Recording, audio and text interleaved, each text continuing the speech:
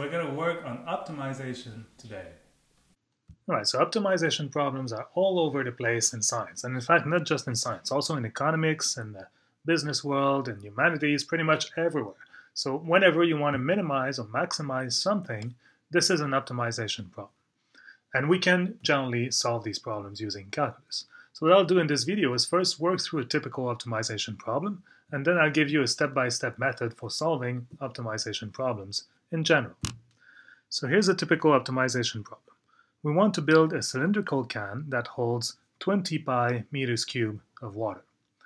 And what we know is that the material that we need to build the top and the bottom of the can costs $10 per meter square, while the material for the side only costs $8 per meter square.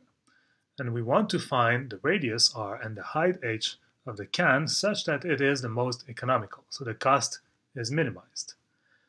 All right, so the first step is always to read the problem carefully, and second step is to draw a picture if needed. So in this case, let's just draw a little picture of what the problem is about. So we want to construct a can, something like that, has a certain radius, r, and a certain height, h. Okay, and what else do we know? So we know something about the can. So the problem is telling us that the volume of the can is fixed. And in fact, it is given by 20 pi meters cubed. So I'm not going to carry the units around. I'm just going to reintroduce the units at the end. All right, so what is the volume of a cylindrical can? This is going to be the area of the top times the height. So this is pi r squared times h. And this is fixed. So in other words, we can deduce from that a relation between the radius and the height. Right? I can solve this equation for h, so I can simplify the pi's, and I end up with the statement that h is always going to be equal to 20 times over r squared for all the cans that I will construct. Okay, and then the next step is to actually introduce notation for the thing that I want to minimize or optimize in general. So I want to introduce a quantity or function that I want to optimize. In this case, the function we want to optimize is the cost function. So I'm going to call it C for cost. All right, so what is this? So if I read the problem carefully, the cost function will be given by the surface of the top and bottom. So the area of the surface, the top and bottom, times the cost for the material for the top and bottom, which is $10 per meter square, plus the area of the surface of the side times the cost for the material for the sides, which is $8 per meter square. Now, of course, I need to replace the words in brackets by actual equations. I can certainly do that because the can is cylindrical, so this is pretty easy to calculate.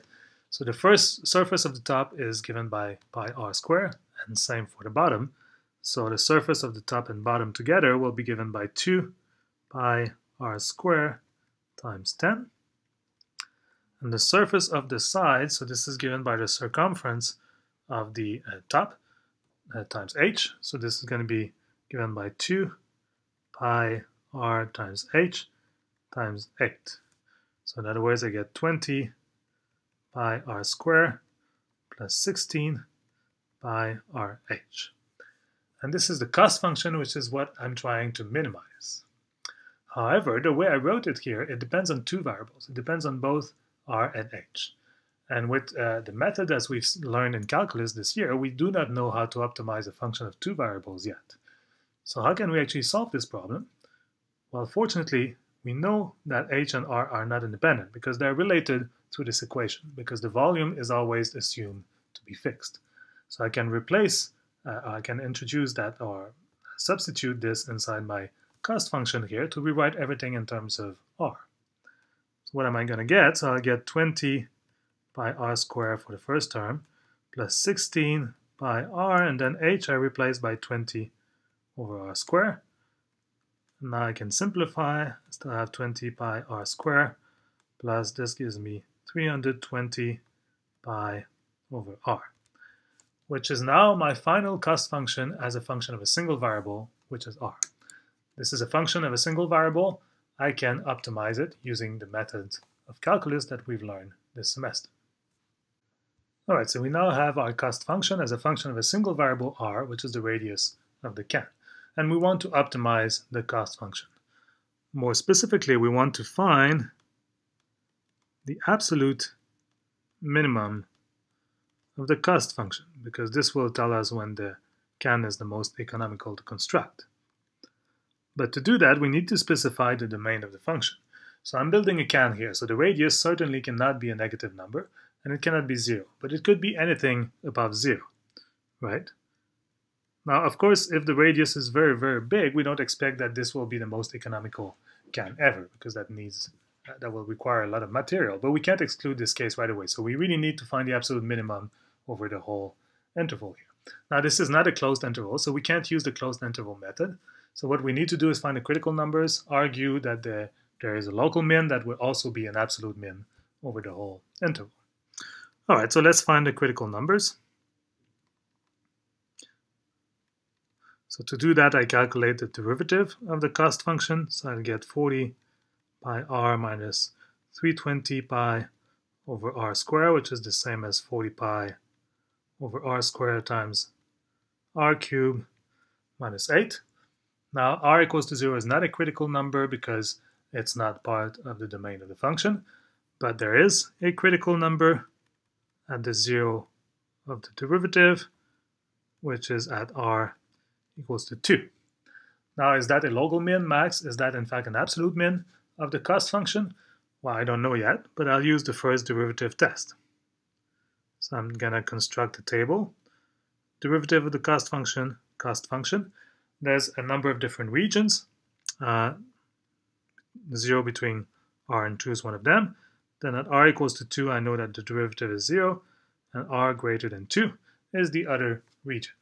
And I need to figure out what the sign of the derivative is. So if r is between 0 and 2, well, the first factor here is positive, and the second factor is negative. So the derivative is negative, the function is decreasing. While if r is greater than 2, then everything is positive. So the function is increasing. Now the first derivative test tells us that this is a local min, but in fact, because the function is decreasing and then increasing and there's no other critical point, and in fact it is continuous over the whole domain, then we can conclude that this is also absolute min of the function over the interval between 0 and infinity, so over all positive numbers. In other words, this is the answer to our problem. All right, so if r is equal to 2, you also know what h is. So recall that h was given by 20 over r squared. So that's 20 over 4, which is 5. So we know that for these particular values of r and h, the cost function will be minimized. So this will be the most economical can. So I would conclude the problem by saying that the can is the most economical to construct or to build if the radius is equal to 2 meters. Now I can reintroduce units, and the height is equal to 5 meters. Okay, and I could also, if I wanted to, I could calculate what actually the actual cost of the function is for these particular values of radius and h. All I would have to do is substitute back in the cost function. But the problem was only asking me what is the radius, or basically find the radius r and the height h of the most economical can. So this is the answer. All right, so let me end this video by giving you a strategy for solving optimization problems in general. Step 1, read the problem carefully. That cannot be overstated. Spend the time necessary to really understand the problem. Step 2, draw a picture if possible. If it is possible, then it will be helpful, so do it. Step 3, introduce notation. So you want to assign a symbol to the quantity that you want to optimize, and also symbols to other quantities relevant to the problem. So in our case, the function we wanted to optimize was the cost function, so we called it C, and it was written in terms of the variables r and h, which were in fact specified in the problem in this case. Step 4, you want to write an equation for q, the function you want to optimize, in terms of other unknowns in the problem. Now, if q is expressed in terms of more than one variables, well, you know that we don't know yet how to optimize functions of many variables. So certainly there will be information in the problems that will allow you to find relationships between these variables and eliminate all of them except one. So in the end, you'll be able to rewrite the function as a function of a single variable. So that's exactly what we did in the problem. Started by writing the cost function as a function of r and h, but then we used the fact that the volume was constant to get rid of h and rewrite the function as a function of a single variable. Finally, step 5, you want to find the absolute max or min of the function over the range of x or the domain of x that's allowed by the problem. Now, if the domain is a closed interval, that's great. You can use the closed interval method. But if it's not, then you need to find the critical numbers, find local min and max, and justify why they are absolute min or max of the function over the domain.